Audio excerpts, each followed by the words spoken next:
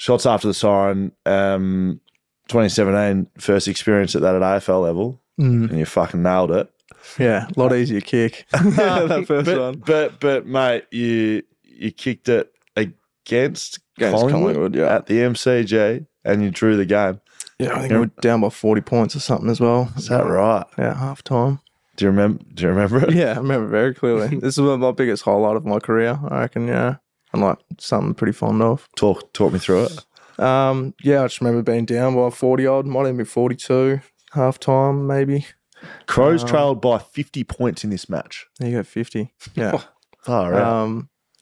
Yeah, I remember it because like as a forward and as a young forward, you remember the games where you don't touch a nugget and don't get a kick in the first half or anything like that. And I hadn't had a touch in that first half. So I was like, God, like I needed to do something, down by 50. And yeah, to have an impact in that game. I think I ended up kicking 2 or 3 maybe in that second half, and to get that opportunity, yeah, it was pretty cool. Do you know how much time was left before you...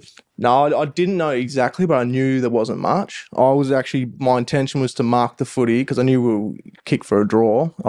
My intention was mark the footy, sprint off the mark, play on and snap. So I'm lucky that the siren went, and like when you just like if you watch the reaction of the replay, like I run, like mark the ball, hit the ground running, sprint, and the siren goes. I'm like, oh, thank God, because I was about to wheel and play on, and that would have been even worse than missing the goal last week after the siren. So, well, what goes through your head when the siren goes? You're gonna kick after the siren. What are you thinking? Well, when I'm at the top of the mark, I was trying to do the maths again. Fuck, can we win? Can we win? Draw. Oh, fuck, all right, here we go. And then at the top of your mark, like, yeah, a little bit of nerves, but it's also just about your routine. Yes. And for me, all it is ball drop. Just make sure you focus on that ball drop, hands comfortable. Everything takes care of itself. Anyone say something to you when you were lining up? Any words of advice? Like Richie Douglas came over and said to it, like he just said, either way, mate, you're the man. Like that was pretty much it, and that's what sat with me a bit. Tex as well. So, and I can actually like make the same remarks as well about Cripper and Charlie Curnow a few weeks ago. So, different outcome, but. Yeah, that's all right. You win and lose some in footy. It's pretty crazy that you have 2 after the siren shots. Like players, like it's what you like as a kid. You do it so many times in the backyard. Players will dream of the opportunity to do that. You got to do it twice. Yeah, very fortunate.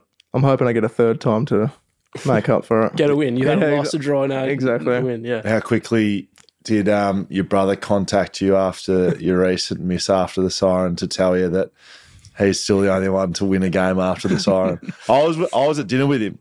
Oh, yeah? And we weren't watching your game, and then his phone started blowing up, and he's gone, something's happened to Mitch. Thought you'd been injured. And my first reaction was, because I'd seen the scores earlier on, I said, I bet you he's had a shot after the siren. And then we're pulling up at dinner together, and his first reaction was, he was shattered for you, really. Yeah. It's a difficult situation to be in, like, but it's also something you dream of as a kid. Yeah, and still do. Like I've played footy now for 10 years. I want another opportunity. Like I'm dreaming of the next one. Yeah, but like sometimes they just you don't hit them. Yeah, sometimes you don't. It was a weird situation. I got booted in the head by Schultzy trying to take that mark. Yes, and that rattled me a little bit. Yes. And then when I got to the top of my mark and I saw Mason Cox standing there, I was like, far out. Did you come back a few metres? Because he's intimidating. I did, mate. Intimidating on the mark, man. Like thinking about it, I was like, oh, it's going to be like a 45-metre kick. And then saw him, I was like, oh, Jesus, probably at 49, 50 now. Like in my head, I was like, what's worse, being dead line and missing short by 3 metres, or actually trying to put the slipper in and shanking the fuck out of it? Or getting smothered. You're smothered. That would be the worst. That actually would have been the worst, yeah.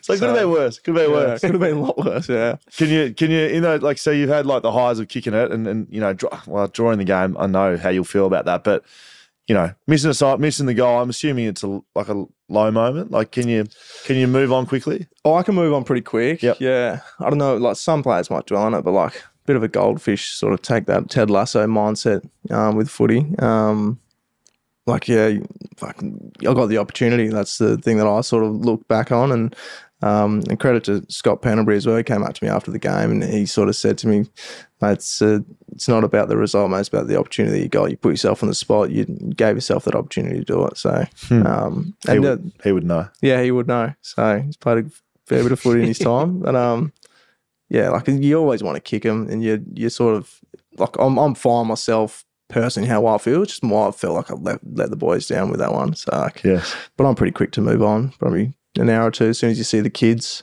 back at home, they don't know you've had a shot after the siren, shanked it. So like, yeah, you move on. That was just a little teaser of our full episode. They're out Wednesdays on YouTube, and you can listen to them wherever you get your podcast. Go on, get out of here.